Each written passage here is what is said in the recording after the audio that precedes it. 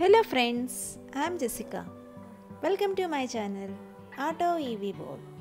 Today I am here to discuss about FAME 2 subsidy. The central government launched the FAME 2 subsidy scheme in which the electric vehicle manufacturers were provided subsidies by the government for every electric vehicle sold.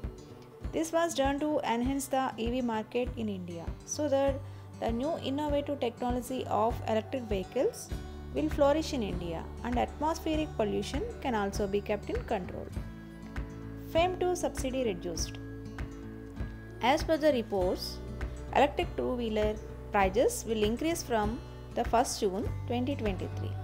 This will happen as a result of the government's plans to decrease the incentive amounts provided by them to the electric vehicle manufacturers under the FAME 2 subsidy policy.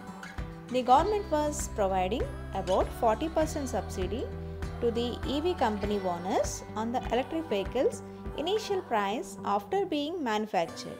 Now it has been decided that the subsidy cost provided to them will be reduced to 15% by revising the FAME 2 scheme, and a result the prices of the electric scooters will increase in the Indian market. Reasons behind subsidy reduction. The government announced the FAME 2 subsidy scheme to raise awareness among the citizens of India regarding the advantages of having electric vehicles. But in the last year, the number of electric scooters sold has increased.